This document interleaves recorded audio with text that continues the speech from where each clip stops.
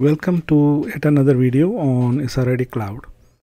In this video, I want to talk about VRF route leaking between two VRFs using the route target imports and exports technique. So what I have is a topology of three routers to simulate a data center environment that is connected to a customer environment. In the data center environment, there are a couple of routers.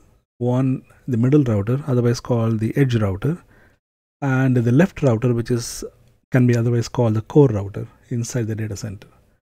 And customers' data center is on the right side, and it has a right side router on it. So let's get started. Looking at the topology, you can see the left router is connected to the middle one, and the middle router is connected to the right one as well. And there are a couple of loopback IP addresses on the left and right routers. This is for the sake of simplicity. Otherwise, I have to put another switch on either side and then attach some computing resources around them and so on, which is beyond the scope of this this presentation. So the left router on the left is connected to the middle with an IP network called 172.16.1.0, and the middle router is connected to the right router with a IP network 10.140.12.0 network. And IP addresses are derived from these networks and assigned to the interfaces on all these three routers. The intention here is to let the traffic flow from VRF A all the way to the customer VRF.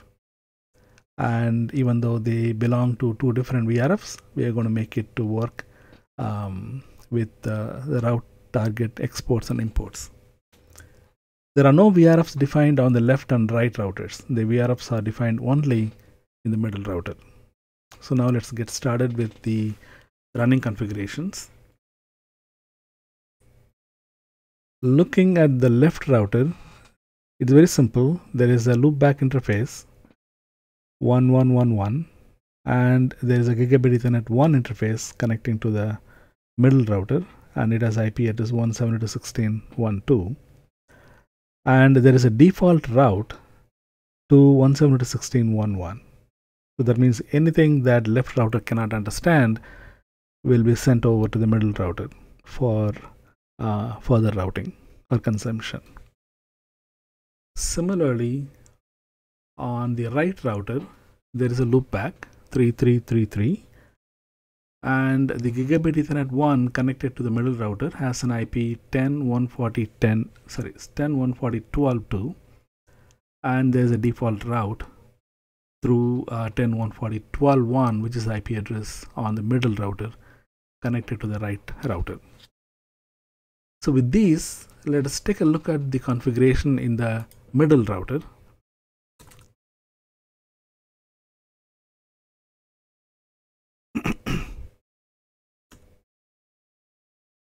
So first of all, there are a bunch of VRFs defined.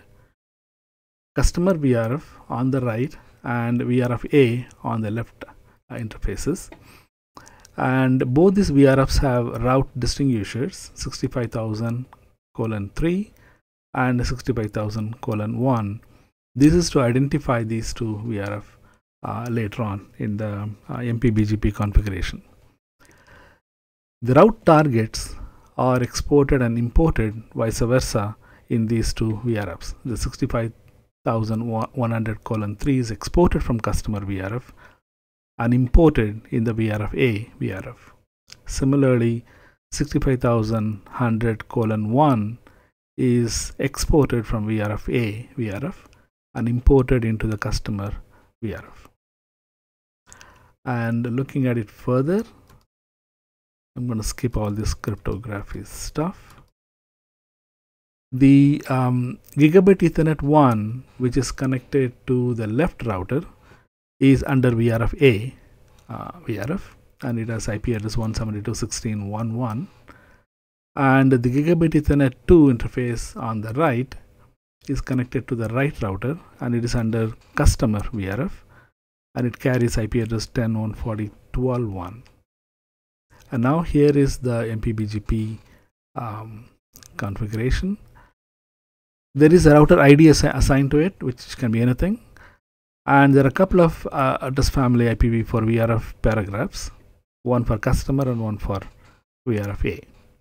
And the redistribute connected and the redistribute static will take care of distributing the routes from VRFA to the customer and then customer to VRFA and so on. And there are a couple of static routes defined. On VRFA, a route is defined to 3333 via 10.140.12.2, which is the IP address on the right router, and route to 1111 on VRF customer through 172.16.1.2, which is the IP address on the left router. Since the route targets are exported and imported, we can make these kind of cross route configurations, because 3333 actually belongs to the right side, which on the middle router belongs to the customer VRF. And similarly, 1111 belongs to the left router, which according to the middle router configuration belongs to the VRFA VRF. But with the route target imports and exports, we are able to connect these two crisscross. And that's it. So now let us take a look at the route on the middle router.